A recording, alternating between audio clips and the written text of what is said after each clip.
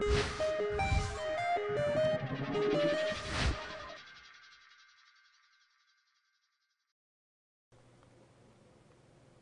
and welcome to Bits of Blender. I'm here with my boy Richard. Hi! And I'm going to show you how to render with an image in the background. Now, in Bits of Blender number 11, I showed you how to use a background image with for when you're drawing, for creating. But what if you want to render showing a background image?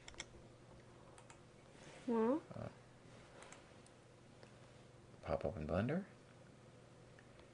So what we want to do is go to the Materials button, and you'll see we can go to the world here, and we can add a texture to the world.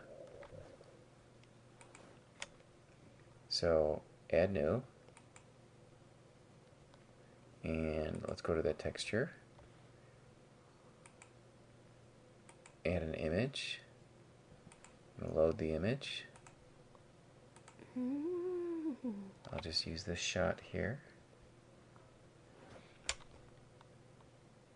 And now you can see we've got the image here, and notice that the world button is selected. Yeah. And if we go over here to the world, you'll see, oh, that doesn't, the image goes away.